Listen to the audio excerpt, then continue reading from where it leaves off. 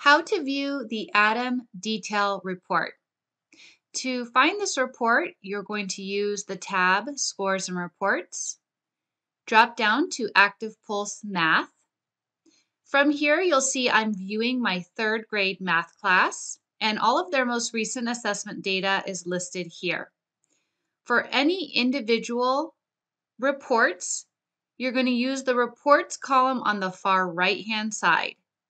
Here's where you'll select the drop-down and have all the individual reports available to you. Today, we're going to look at the detail report, which is really our top report to use for the ATOM assessment. So I will select detail. You'll notice here we're including any active pulse data, right? So any current data on the student. You can hide mastered subtest.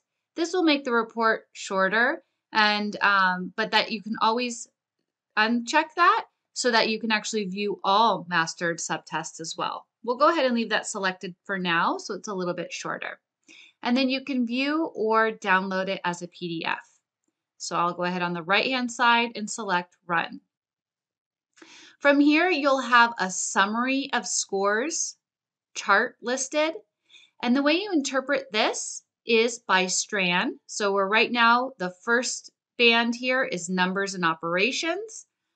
You can notice by the green underline that that's where the student's score fell in that range. So the raw score for the student was 36. That places them right here in the third grade range at a grade level of 3.7. And I can see this on the far right-hand side. So this is a really great view overall to see the strands and how the students are progressing. Notice the red is indicating below grade level. So you can see their raw score and how that correlates to the grade level score listed right above. Now the column or the chart here on the right is the legend to help you use this report most effectively. The check mark indicates mastered on grade subtest or on grade. The X indicates below grade subtest. The double arrow identifies the skill to teach first in that subtest. And the single arrow is the next skill after that to teach. If there is a plus sign, that's indicating mastery of that. If there's a minus sign, indicated they were tested, but they were not able to show mastery.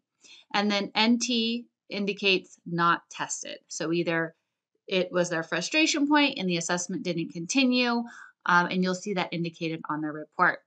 You also have the student information on the top right, when their teacher, when this was updated, and of course their grade and age as well.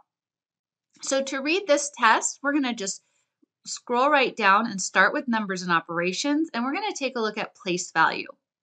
Now you'll notice all of the subtests here that make up place value are listed out. If I'm using the legend here, I can see I have a double arrow listed at place value decimal. So I know right away that that's my next skill to work on with this student under place value.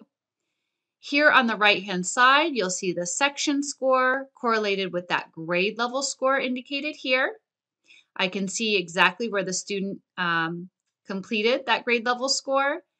The NT indicates not tested. The plus sign indicates mastery. So they were in this assessment given the place value of thousands, 10,000s, and 100,000s to millions, and they were able to show mastery. So the next skill to teach is place value of decimals. You can see the minus sign here. They were tested, but weren't able to show mastery of that. So you would continue to read the report this way. Continuing on to each of the subtests, now we're looking at subtraction of whole numbers. Again, listed out, all of those subtests that make up subtraction of whole numbers. Again, on the far right-hand side, I can see the grade level score, and then if they were tested. NT is not tested, plus sign indicates mastery, and then minus sign we can see right here.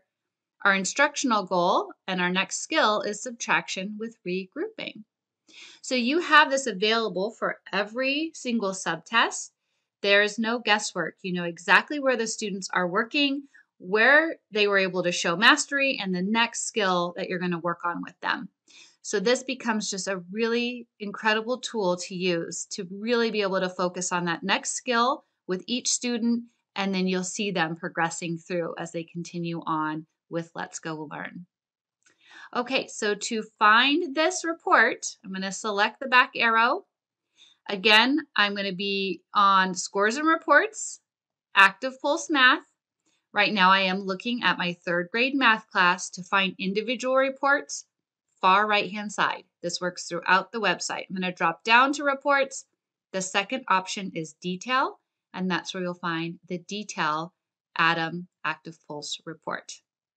Thank you.